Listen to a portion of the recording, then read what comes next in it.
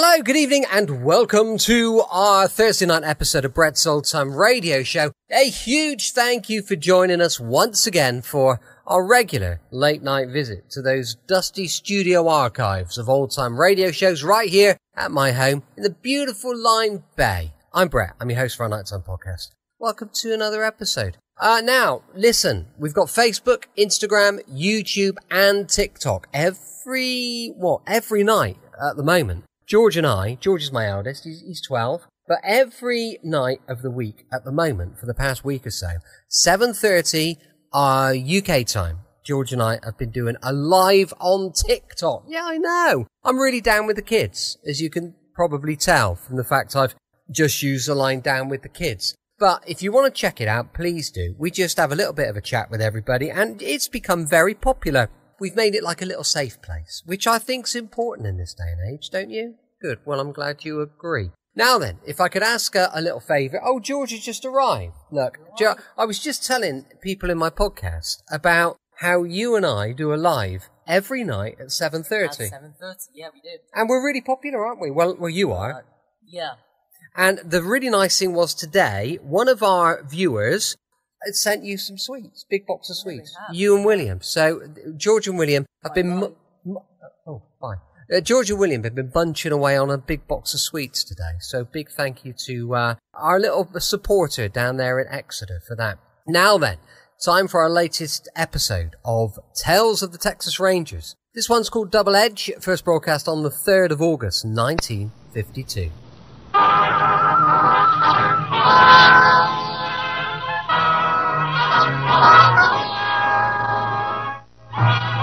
Tales of the Texas Rangers, starring Joel McRae as Ranger Jace Pearson. Another authentic reenactment of a case transcribed from the files of the Texas Rangers.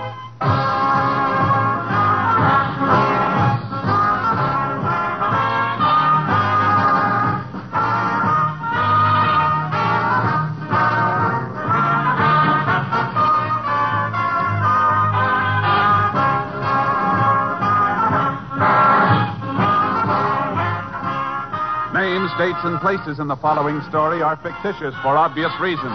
The events themselves are a matter of record.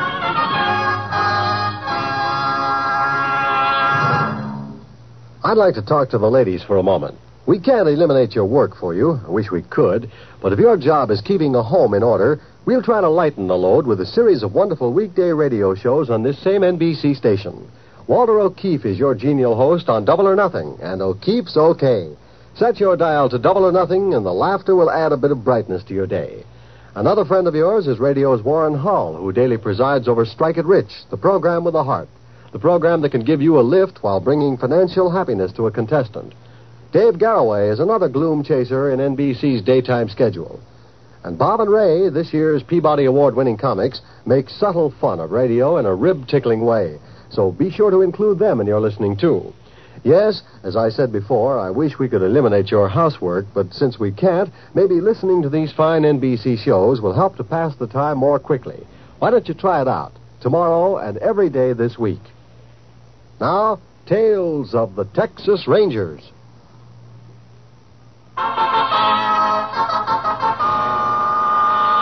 And now, from the files of the Texas Rangers, the case called Double Edge.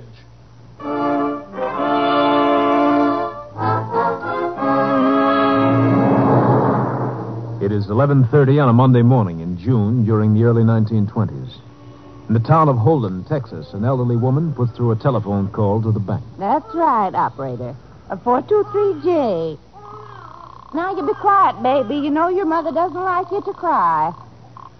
Hello? Mr. Vance? Yeah? This is Agatha Winford. How are you today? Oh, just fine, thanks, Miss Winford. Say, would you hold on a second, please? Just a minute. Here's your bank book, Miss Agatha. Fine.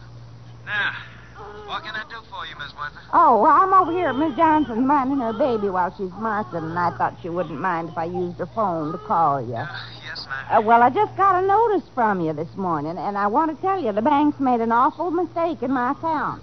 What is the mistake, Miss Winford? Well, I know I've got $43 left in my checking account, but that notice you sent said I've only got 23. Now, that's just not so. Now, we're very careful here, ma'am. maybe you made some kind of mistake in your dish. No, I didn't. Would you please excuse me, Miss Winfrey? Can you hold on while I take care of a customer here? Well, all right. Thank you. Yes, sir. What can I do? I'll be with you in a minute, baby. Baby. Baby, oh, well. Now, baby, don't you cry. That's a good baby. Now, you just be nice while I finish talking to Mr. Vance here. Mr. Vance? Now, look, mister. Give me all the money you got. Still busy. Put it in this paper bag. All right, now, wait a minute. Here. Give me the rest. In the back of the drawer. Huh? I don't have any more. You want your brains blown out? Give me that money. Oh! All right. Here you are, mister. Mr. Vance. Keep quiet back Mr. there. Vance. When he talking. Oh.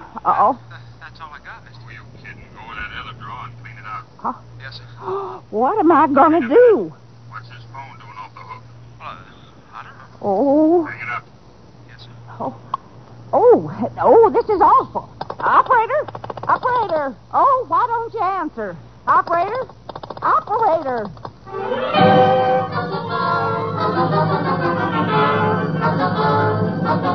Mrs. Winford notified the sheriff that the bank was being held up.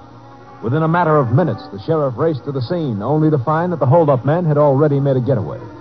After a preliminary survey, the sheriff requested assistance from the Texas Rangers. Ranger Jace Pearson was assigned and arrived at the bank 15 minutes later. Over here, Jace. Howdy, Sheriff. I'm glad you could get here so fast. I was only about 10 miles away when my headquarters contacted me. Fella that held up this place sure had a lot of nerve. How many were there? Only two, as far as I can gather. One of them kept the customers in the back. The other one got the money from the teller. Took nearly $6,000. Anybody able to identify them? Nope, they were both wearing bandanas over their faces. How about their getaway? Anybody see them after they left the bank? Not a soul that I could find. Seems like they just disappeared into thin air. We did get one break, though. What's that? Well, the teller keeps an extra $200 in his drawer just in case the bank is held up. 10 20s with a special marking. How are the bills marked? There's a green dot inked in under the first letter of the serial number. Naturally, the bank's got a record of the numbers. That'll help us some. We'll get out a circular. By tomorrow morning, every bank and police officer in Texas will have a copy. It beats me how these fellas had so much nerve. Had it planned right down to the last move. They even took into consideration... Oh, there's Jim Vance coming out of that office. He's a teller. Reckon he's bringing that list of serial numbers. Got that list of numbers for us, Jim? Yes, sir. Right here. But there was something else I want to see you about. What's that? Well, now, I forgot all about this in the excitement. The man who was holding customers in the back, he passed me on his way out. Yeah?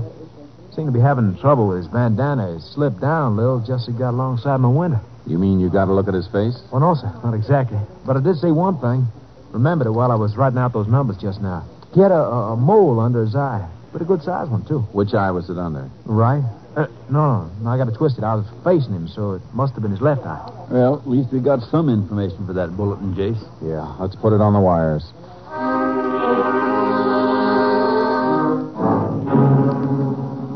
We broadcast the list of serial numbers and a vague description of the bank robbers. The first day brought no results. On the morning of the second day, I received a call from Sam Crane, constable in the town of Compton, 30 miles from the scene of the robbery. He told me the bank in Compton had reported receiving one of the marked bills the day before. The sheriff wasn't free at the moment, so I went to Compton alone. 10 that morning, I entered the constable's office. Well, Jay. Howdy, Crane. Good to see you again. Real good. It's been a long time since we worked together. Over a year. What about that marked bill? Bank tell you who brought it in? It took the bank a little while to find out. Had to go through all their deposit slips from yesterday. Finally told me it was the owner of a hardware store here, a man by the name of Allen. They're sure about that? Yeah, and we might be lucky. It was the only 20 in his deposit for yesterday. Haven't you checked him yet? Well, no, I thought it might be better if you did it. See, Allen and I don't get along very well. Don't think he'd be too cooperative with me. This thing's too important to take a chance. Uh-huh. Tell me where his place is. I'll go see him. It's just down the street. I'll go along with you, Jace, but if you don't mind, I'll let you do the talking. Sure. You figure this Allen could have been involved in the robbery himself? Him? Oh, no, Jace. Old man Allen's over 60. How come you two don't get along? Well, about a year ago, I bought some tools from him. No good, any of them. The old buzzard never would let me have my money back. I sure hope he can give us something to go on. Well, if Allen does remember who handed him this bill, my guess is it'll turn out to be somebody who just passed through Compton. Maybe so. Constable. Oh, howdy, Miss Palmer. Constable, you had any luck? Well, to tell the truth, I've been pretty busy since you came in this morning. Anyhow, I was sure your husband would be back by now. Well, he's not. I told you he went out yesterday afternoon right after he got that phone call. Jeff's never stayed away like this without saying where he was going. Now, Mrs. Palmer, he'll turn up. But he didn't even take the car. Whenever he goes away, he always takes it. Maybe he's over at his brother's place. Bet you haven't even called there, have you? Well, no, I haven't. Well, why don't you go home, then? He's probably been trying to reach you. But it's 20 miles over to his brother's house. He couldn't get there without the car. Well, maybe he got a ride. Now, you run along home before he gets worried, wondering why he can't reach you. Well, all right, Tom. Keeping you busy, huh? Yeah. That husband of hers is always taking off. Are you sure he's not missing? Nah. Jeff Palmer takes a notion to go somewhere, he goes. He's only been away one night. Uh-huh. I swear it never rains but it pours. For 3 weeks, nothing's happened here. Now I got more work than I can handle. Well, here's the hardware store. Hope old man Allen's memory's better than I think it is. Oh, it's you, Constable. Thought I told you I didn't want to do business with you no more. Don't worry, Allen. I wouldn't think of buying anything from this store. Ranger Pearson here wants to ask you a few questions. Well, all right. What's on your mind, Ranger? You have that bill, Crane. Sure, Jace. Mr. Allen, you deposited this bill in the bank yesterday. What's the matter? Counterfeit? It's part of the money that was stolen from a bank in Holden. Oh, you mean in that big robbery over there on Monday? That's right. That's so. I read about it in the paper. This was the only 20 you deposited yesterday. Do you remember who brought it in here? Let me see. No, Ranger, don't reckon I do. I was afraid he wouldn't, Jace. Just what do you mean by that, Constable? Now, wait a minute, both of you. I'm sorry, Ranger. Just give me a second or two. Maybe I can remember the fellow that brought it in. Just take your time. See now, it's been... No, it's no use. I just can't bring him to mind. Do you have any idea if it was yesterday morning or in the afternoon you got the bill? Couldn't say. What time do you take the money to the bank? About 2:30, same time I always do. I see. And how much cash do you usually have on hand when you open the store in the morning? Oh, maybe $25, $30. Just enough to make change. If somebody handed you a $20 bill any time before noon, it would pretty much clean out your cash drawer, wouldn't it? Yeah, I reckon it would. Well, then isn't it a pretty good chance you received the bill sometime between noon and the time you went to the bank? Well, I never thought of it that way. But I still don't... Oh, wait a minute. Yep, it's coming back to me now. I just finished eating, and this fella come in and bought a box of shotgun shells.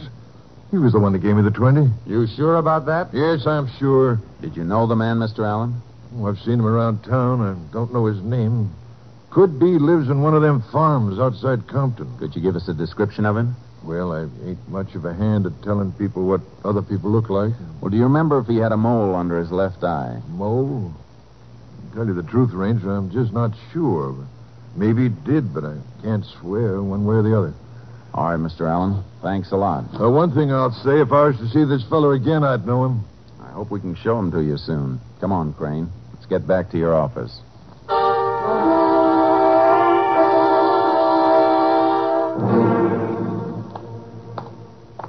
I still think the old man made a mistake, Jace. That bank job wasn't pulled by any local boys. Maybe not. There's no doubt one of the men we're after was around here. We've got to see if he's still around. Oh, Miss Palmer, what are you doing here? I'm sorry to make a fuss to myself, Constable. That's all right. I called Jeff's brother, and he isn't over there. I don't know where he is. No, he'll turn up. Something's happened to him. I know it. Ranger, maybe you can help me. Isn't there anything I can do to find my husband? Well, you could have the constable file a missing persons report. That way all the police in the state would be on the lookout for him. Will you do that, Constable? Oh, sure, Miss Palmer, but I think before you do that, you ought to give Jeff a little longer to show up. I can't wait any longer. I couldn't sleep all last night. I know something's happened to him. All right, I'll file a report. It's so long since I filled one out, I'm not even sure I've got the form. I got some in the car if you need them. So here's one. Now, Mrs. Palmer, you're all upset. Why don't you go on home? I'll fill this out myself. Don't forget, Crane. Mrs. Palmer has to sign the form. Oh, yeah. Probably be better if she fills in the description anyhow. What kind of a description do you need, Ranger? The usual description: height, weight, color of hair, and eyes. Anything we can use to identify him. Well, Jeff looks just about like anybody else. Now, no two people are alike, Mrs. Palmer. There must be something that's different about him. I can't think of anything, except maybe a mole. What's that? He's got a mole under his left eye.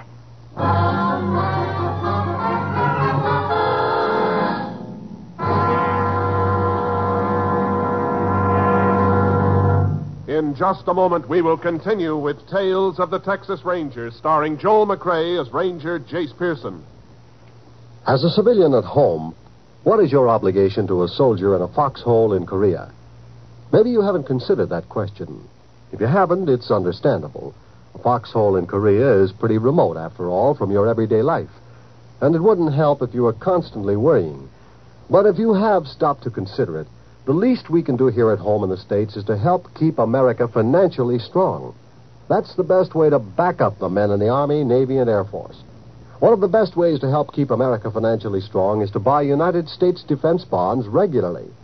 If you think you can't afford it, look into the payroll savings plan where you work. You'll probably change your mind. You can have any amount you specify saved from each paycheck.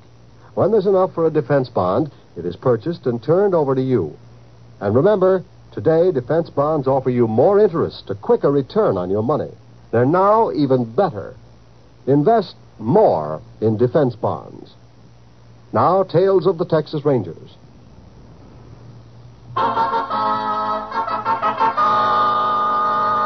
We continue now with Tales of the Texas Rangers and our authentic story, Double Edge.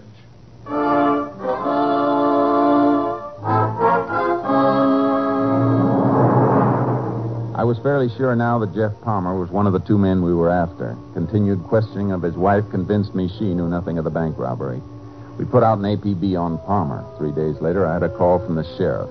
A man whose description matched Palmer's had been found dead in a creek near Compton. The quickest way for me to get there was on horseback through 2 miles of brush. When I reached the creek, I forded it and headed upstream to the spot where the sheriff and his men were waiting. Howdy, Sheriff. It's a good thing you had your horse, Jake. Saved you 20 miles of driving. Yeah, whoa, Charlie, whoa, boy. Who found the body? Those fellows over there. They were out fishing. Spotted a man's arm sticking out of the water. Body'd been wired to an old log, but it looks like one of the wires worked loose. Uh-huh. Let's take a look at him. Yeah, right over here, Jace.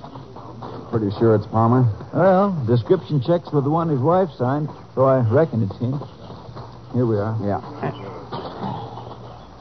Shot 4 times. Fellow who did it must have been standing right next to him. Somebody really wanted to make sure he was dead. I wonder why Palmer was killed. Well, there's only 2 reasons I can think of. Either to shut him up or keep him from getting his share of the money. Maybe both. Sounds reasonable. If we find the second man in that bank robbery, we'll probably have the one who killed Palmer. There don't seem to be much to go on. One thing we can be pretty sure of, he was killed right here. How do you figure that?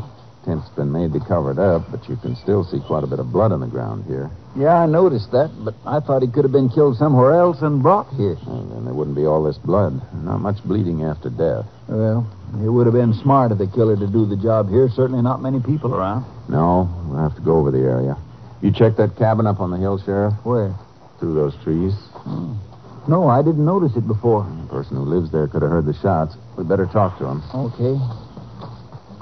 Opening in the brush. We can go up through here. Uh-huh. It's pretty much trampled from here on up the hill. Somebody's come down almost to the spot where Palmer was killed. In the past few days, too, from the look of it. You think whoever lives in that cabin had something to do with this business? Could be. Yeah, they might have been hiding out here together and then... Hey, Jace, a man just ducked behind that tree up there. Yeah. Look, he's starting up the hill. Hold it right where you are. Hold it, I said. Mr. Ranger, I ain't done nothing. Nobody's saying you have. What's your name? Dan Bolton, sir. You live in that cabin up there? Yes, sir. Stay around there pretty much, do you? Most of the time. Except about once a week, I take my mule and go into town. You heard any shooting around here in the last couple of days? Yes, sir, I have. When was this? Reckons about 4 days ago. I was smoking some meat back at the cabin, and I hear some shooting. Did you come down the hill to see what it was? Mr. Ranger, please don't ask me no more questions. Dan, it's very important we find out what happened. You could help us. Well, all right, sir. As soon as I hear the shots, I come about halfway down the hill. Could you see anybody? I seen a man bending over another man on the ground. I ducked down quick here and here's brush. I was scared if he'd see me, he'd shoot me, too. Did you see his face? Yes, sir. You know who he was? No, sir. I don't think you're telling us the truth, Dan. Mr. Ranger, I just live here in my cabin, and I don't hurt nobody, and I don't want nobody hurting me. Dan, tell us who the man was you saw down here the other day. I can't, Mr. Ranger. I'm scared. Nothing's going to happen to you. I can promise you that. Well, like I said, I was hiding here in the brush.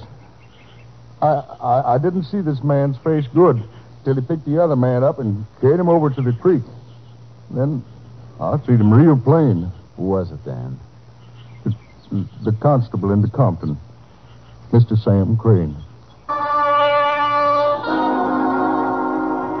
We questioned the old man further. He was absolutely sure it was Constable Sam Crane he had seen. We took Dan back into town with us.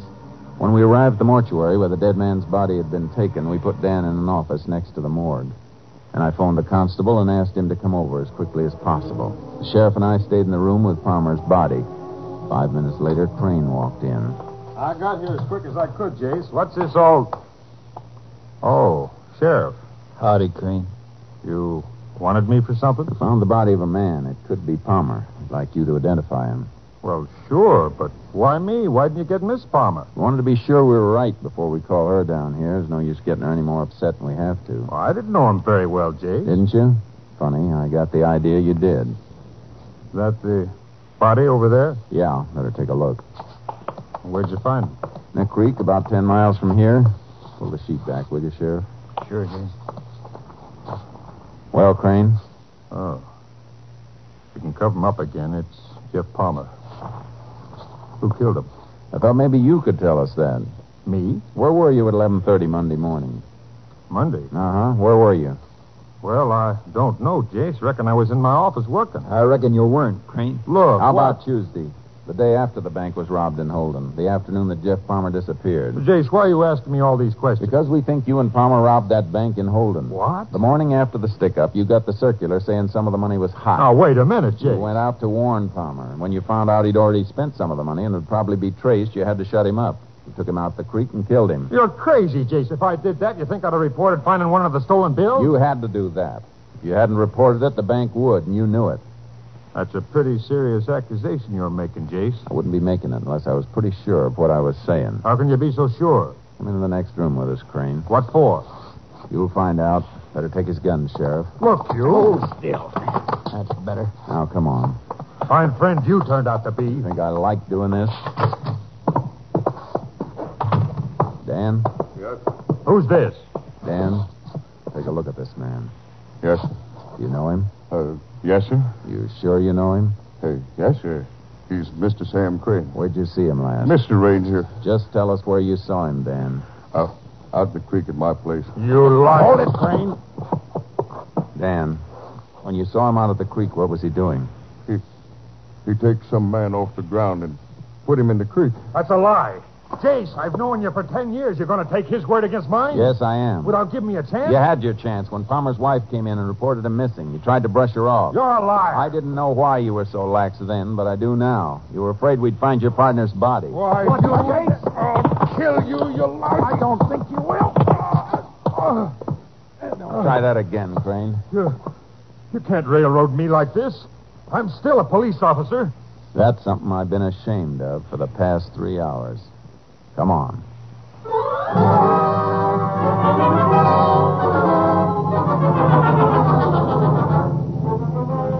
During the ride to the county jail, Crane said nothing, but the hate and bitterness showed in his eyes. We booked him for murder and locked him up. We searched his house and found the money from the bank robbery sewed inside a mattress. 2 months later, Crane was tried in the district court at Holden for armed robbery and murder. As the arresting officer, I was subpoenaed and took the stand against him. The trial lasted a week. When the jury left the courtroom, I went outside and stood on the courthouse steps.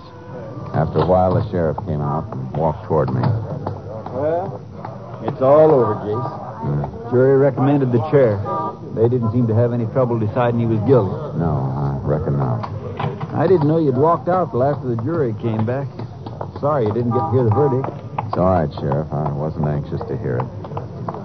Jace, you don't mind my saying so. You're taking this thing too hard. Maybe so. Crane is no good. He's rotten clean through. You ought to be glad you helped him get what he deserves. Somehow I can't feel that way. It's bad enough sending the man to the chair any time. somebody you've known and worked with. Yeah, reckon I understand how you feel. The deputies are bringing him out now. I was hoping I'd see you before they took me away, Pearson. Hello, Crane. Wait a minute, boys. I got a few words to say to Pearson here. Never mind what you've got to say. Charlie, take him on back. Just a second. What were you going to say, Crane? You think you're pretty smart, don't you? Testifying against me like you did. I only did what I had to. Yeah? Well, listen, Pearson. I'll get you. I'll get you if it's the last thing I do. Sorry you feel that way. You hear me, Pearson? I'm going to get you. Take him away, boys. I'll get you, Pearson. I'll get you. Dirty scum. He ought to have his face pushed in. Come on, Sheriff. Let's go get some coffee.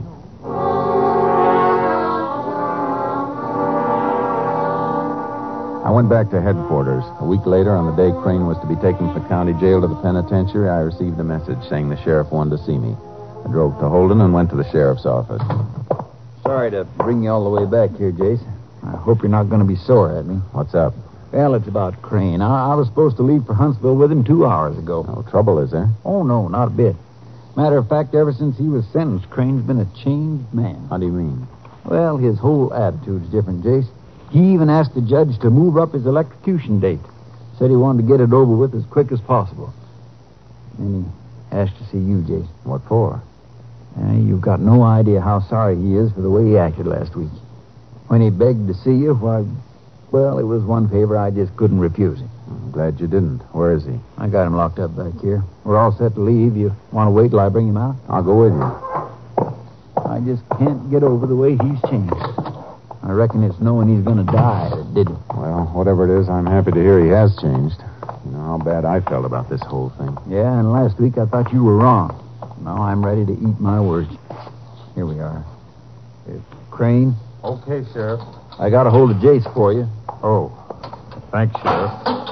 Hello, Crane. Jace, I don't know how to say this. Don't worry about it.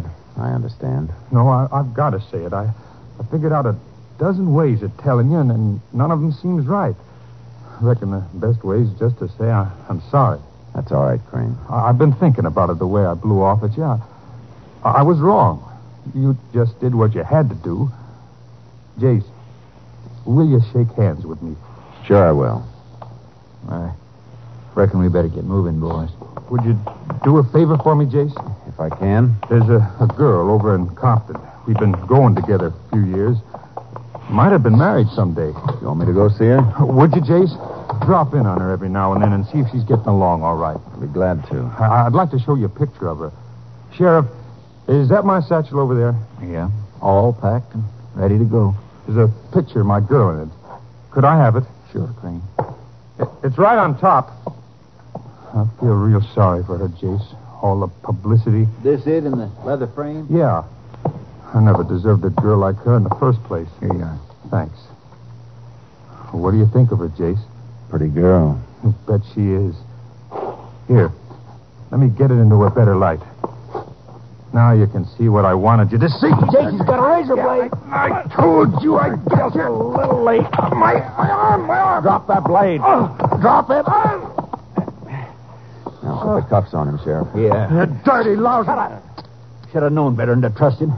Where'd you get that razor blade anyhow? I had it hidden in the picture frame. Say, your hand's bleeding, Jace. Did he get you bad? Just nicked me a little. Shut up in your throat. I told you to shut up. Come on, Crane. It's the last favor you'll get from me. Get your lousy paws off me. Come on. Sheriff, I hope you got room in your car for one more. This boy needs lots of company.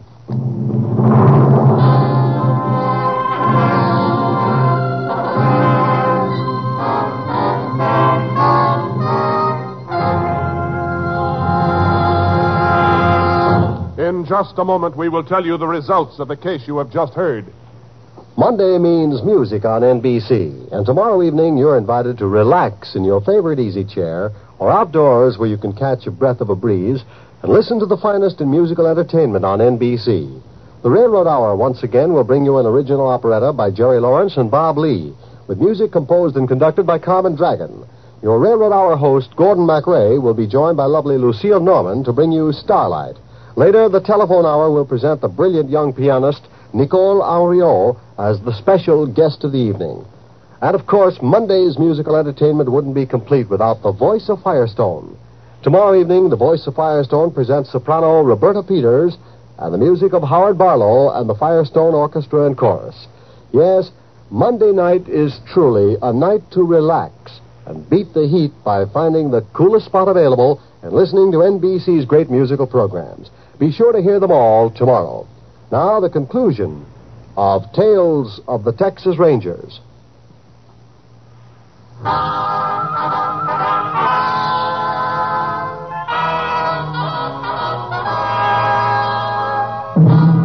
And now, here are the results of the case you have just heard. Sam Crane was taken to Huntsville Penitentiary and confined in the special cell block set aside for condemned prisoners. 93 days later, still defiant, he died in the electric chair. Next week, Joel McCrea in another authentic reenactment of a case from the files of the Texas Rangers.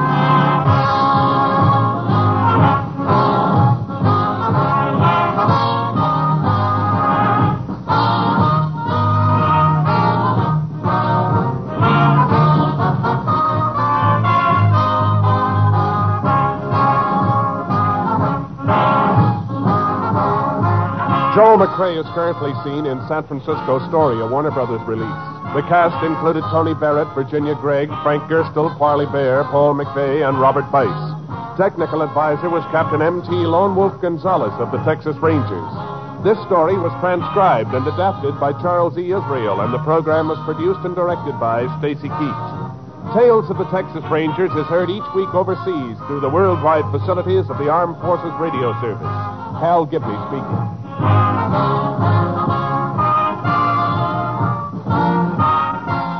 Tonight, hear the Hollywood Bowl concert on NBC.